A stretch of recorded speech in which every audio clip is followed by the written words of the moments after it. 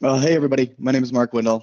I'm a PM at Microsoft, and today I'm going to talk about how you can manage, secure, and share content with SharePoint Embedded. There's a little bit of an overview of what we're going to do, so I'm going to give you a quick tour of the APIs involved here, and then show you how you can create and secure containers, so some of the permissioning model stuff with that, managing container contents, and then how you can search container content as well. Before I get into the thick of it, I just want to do a really quick plug for the SharePoint Embedded Developer Summit that we're having. This is a very small event where we're going to be doing some hands-on labs and kind of getting our hands dirty with some of the SharePoint Embedded tech here. The intent is, if you're really serious about developing a SharePoint Embedded application, you can register and hopefully attend this event.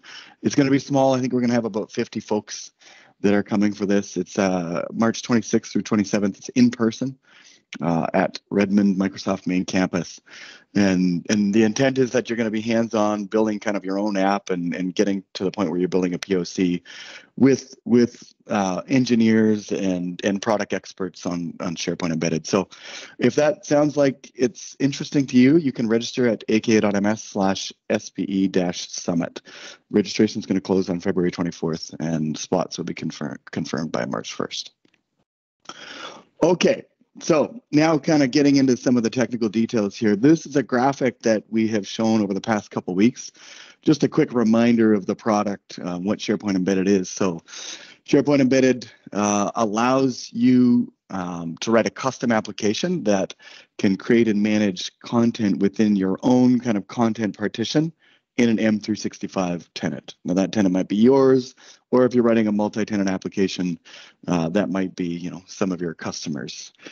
That content is created in a thing called file storage containers via Graph APIs, and that's what we're going to look at today. It's just exactly how you do that. But I want to step into like some of the permissions and things like that. So quick review again, what is a container? Your app can create a collection of containers in a tenant, and it's effectively a headless SharePoint content partition for your application. Each container is like a document library. It's not exactly the same thing, but that's the right metaphor for you to have in mind when you're writing an application and creating these containers. Your app has full control over those containers, and every container lives within a tenant. So now, let's talk a little bit about permissions for that. I had a timely question on the chat this morning that hopefully we can answer here. So at the application level, in terms of permissions for these container collections and things like that, all your app needs to ask for in order to manage this collection of containers in a tenant is a new graph permission scope and role called file storage container.selected. And so this is a new one. It's actually, I think, still hidden, but becoming available on Graph. It grants your app access to containers and their contents. Now, there's delegated. It's a permission scope and role, so there's both delegated and app-only access. The cool thing about this is that it avoids overly permissive grant requests on sites and files. So you don't need to, in order to write a SharePoint embedded application, you don't need to go ask, your customer's tenant admin to give you sites.readwrite.all. So that's a big thing. And you are able to also grant other apps access to containers that your app owns. And so if you want to access secondary apps or something like that, or maybe your customer needs to have read-only access to some of your container contents, that's possible as well. Now, getting into the kind of the lower unit, the containers themselves, each container has 4 built-in permission roles, and those are reader, writer, manager, and owner. And it's a kind of progressively in more permissive grants. And obviously, owner has full control on those. In each of those permission roles, you can assign both users and or groups to them. And then you can also assign external guest users based on the tenant's sharing settings. And so I'm not going to kind of get too deep on that today. I don't have enough time, but just like for OneDrive and SharePoint, the tenant admin can control external sharing settings for guest users. Well, there's a new partition in there where the tenant admin can control whether external sharing is available for containers as well. And then files. So last week I mentioned that the permissions of file storage containers are a little bit different than SharePoint. Specifically, the key difference there is that you cannot break permission inheritance with containers. And so you assign users and groups to those 4 roles at the container level, and then everything under there is additive. And so you can assign either at the folder level or at the individual file level, you can grant permissions to those kind of individual drive items as well. And those, if you do it at a folder level, it will cascade down. So additive permissions at the file and folder level. And then that is also what enables some of the built-in sharing and collaboration experiences that you see with Office, web, and desktop. So that's pretty much it in terms of the theory here. Now we're going to go get our hands dirty. I've got a few demos here. Just some helpful links as we go through if you're trying to find some of the stuff that you're looking at. The VSCode extension, I'll briefly show it. We looked at that last week as well. You can access that at aka.ms/spe-vscode, or you can just search for SharePoint Embedded in the VSCode Marketplace. Also, the Postman collection, again, aka.ms/spe-postman, if you want to be able to use that and import that. So I'm going to go in now and show you the VSCode extension, just kind of pick up where we left off last week if you joined us there. Here we're just looking at some code, but if you click on the SharePoint Embedded VSCode extension on the left, you can see kind of where we left off last week. One of the things that we did is we loaded the sample app, and I was trying to get it running. Took a little while to download all those NPM libraries, and I wasn't able to quite show it. So I'll show that now. But you can also export the Postman config. This is an environment file that after you run through the getting started steps in the VS Code extension, you can just import that environment file and kind of get to work quickly. This is what the sample app looks like. We have 2 sample apps. This is the React Fluent UI Microsoft Graph Toolkit one. So predominantly, most of the stuff happens within a web browser, and most of the calls are directly to Graph using a public client application. So once you have this app running, you can see you can manage your storage containers. So I've got a couple here, content demo. So this is just really making calls to Graph to pull the contents of this container. Looks a lot like a document library, and that's why that's a good metaphor.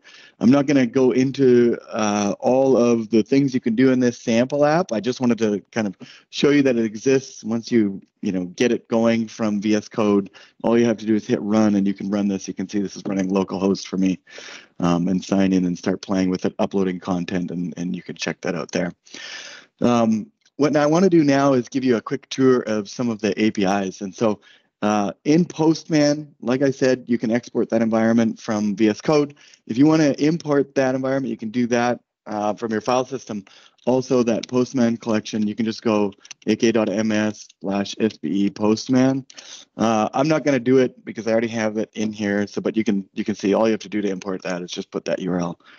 This is what the Postman collection looks like when you have it imported. It's really just a bunch of requests so you can explore and navigate our APIs. There's 2 folders, delegated folder and application based on the type of authentication that you want to use.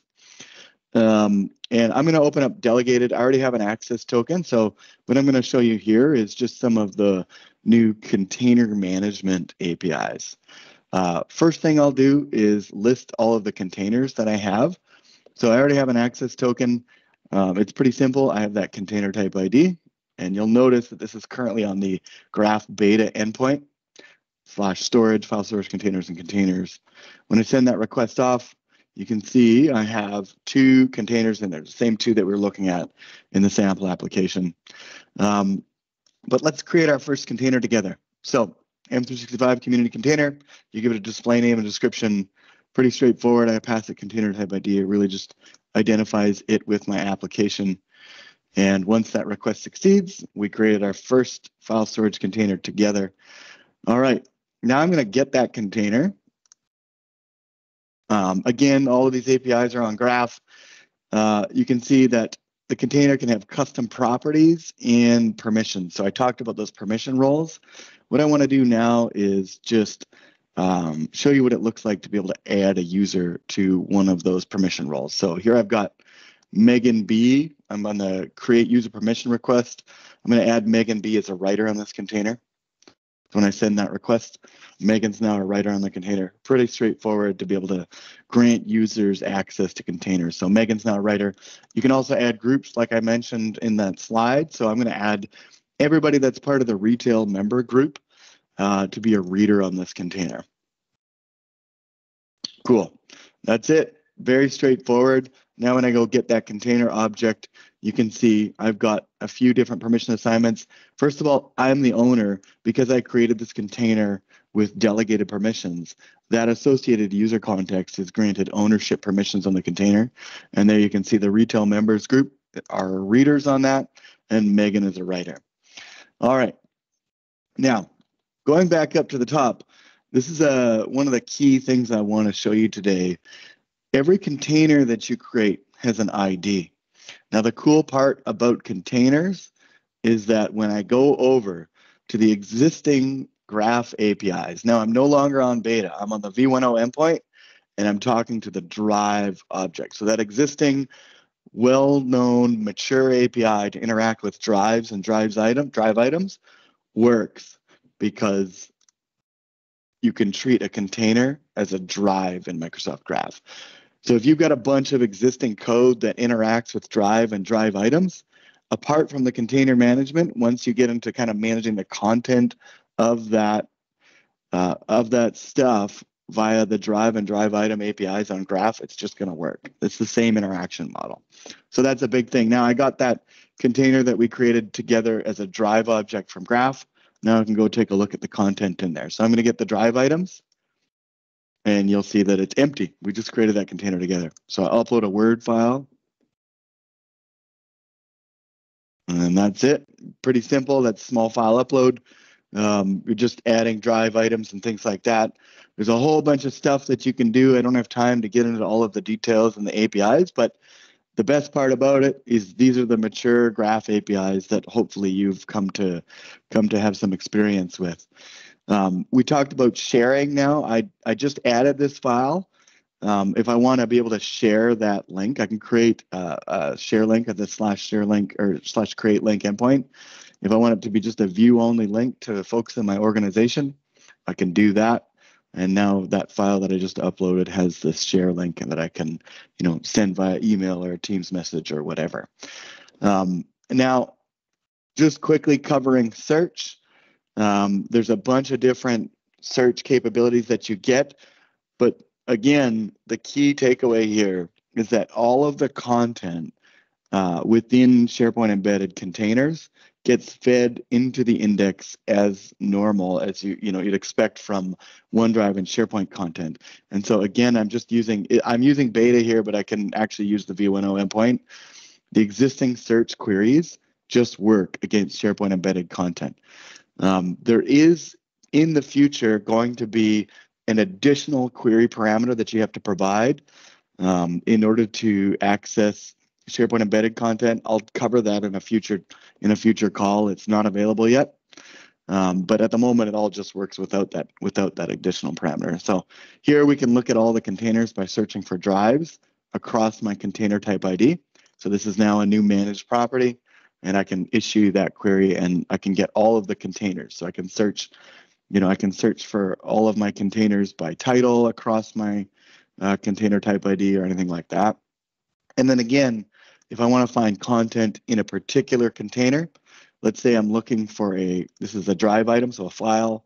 I'm looking for the word budget in a particular container. Pretty straightforward. Again, these are the existing Graph query APIs that you can access, and then I can search for different things like that, search for content in containers. So that's a really quick tour of some of the APIs. Key point is that you can go get the SharePoint Embedded Postman collection, import it quite easily, set up your environment using the VSCode extension. The main new API set are things dealing with the new containers entity, and then once you have a container, you can interact with that as a drive and with drive and drive item APIs. So that's it for me. Let me know if you have any questions in the chat, and I'll kind of go back and answer some questions. Otherwise, thanks for the time.